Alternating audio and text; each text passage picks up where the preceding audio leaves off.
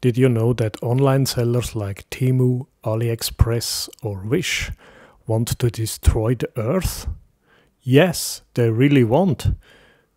I just found the evidence. They want to blow us all up.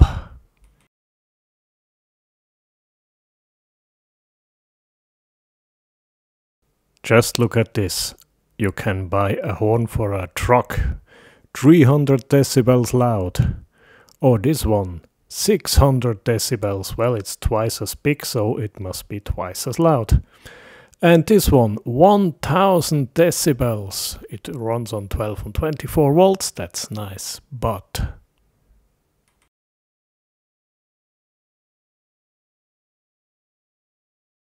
many years ago, I had a little argument with a sound technician who claimed that per 10 viewers in a festival or so, you need 1 decibel louder sound. Well, makes sense, because people attenuate the sound, so you need a little bit more. And I said, well, if there is a festival with 10,000 people, do you need 1000 decibel? And he said, of course, no, but for small numbers of people, that's exact. But for the fun of it, I calculated once how much power it would need to actually get 1000 decibels. I started my calculation with the assumption that we have a good hi-fi box that makes 94 decibels with 1 watt of music. So that's a realistic value. A good box, 1 watt of music, 94 decibel measured in 1 meter distance. That's pretty realistic. Then you need to know that for every 3 decibels you need twice as much power. So for 97 decibels you already need 2 watts. For 100 decibel you need 4 watts. For 103, 8, 16, 32 and so on. And if we look now on the graphics, there is a smaller curve that goes from 94 to 127 decibels.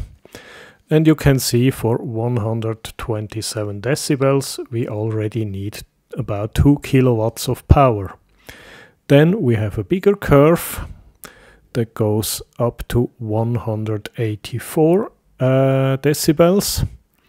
And as you can see, also from the numbers on the left side, for 184 decibels we already need more than a gigawatt of power. Tom Edison, how do you make so much energy? Well, here are some numbers. 140 decibels is about the sound of a fighter jet starting with afterburner on. 150 decibels is a cannon shot, maybe.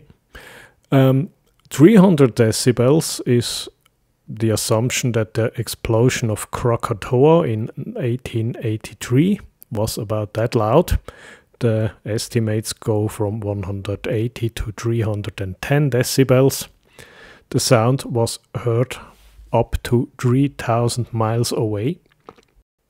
This is an illustration of the Krakatoa explosion. It is said that the explosive force was about an equivalent of 500 megatons of TNT. That's about 7 times the strength of the Tsar Bomba, the most powerful atomic bomb ever.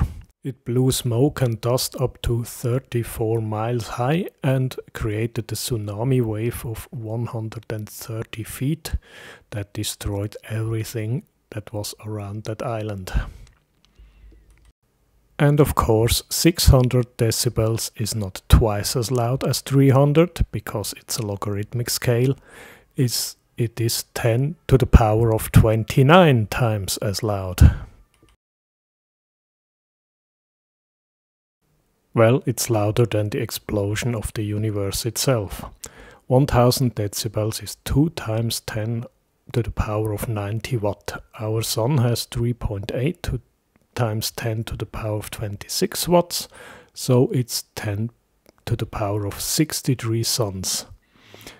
There are about 3 times 10 to the power of 11 suns in our galaxy, so we need about 10 to the power of 52 galaxies to explode, to turn into energy or whatever. Well, what do you think? Are these 1000 decibels realistic? Well, maybe not. I declare maximum bullshit.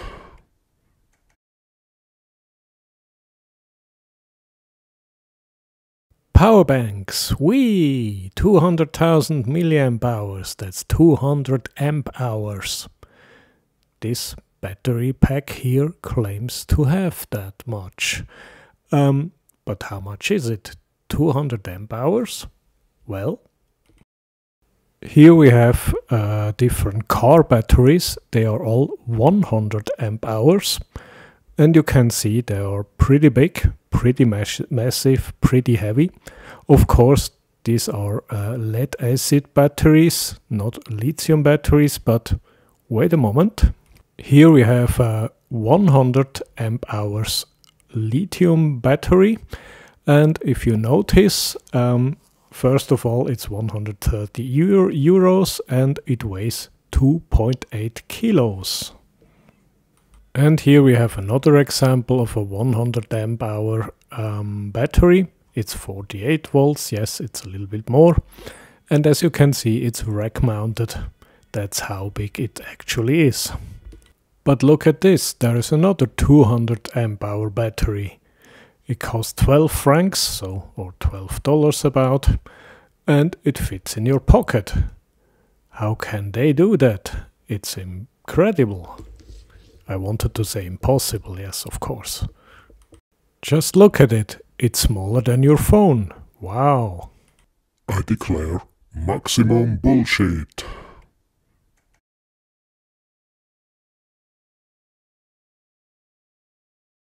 Oh no, we are not finished yet. We have a lot more to see. There are, for example, these high voltage generators. 400,000 volts, that's 400 kilovolts, yes, but it gets even worse. There is a model that has 1000 kilovolts, that's 1 megavolt, a million volts. And no, it's not a printing error, they really mean it, 1 million volts, as you can see here.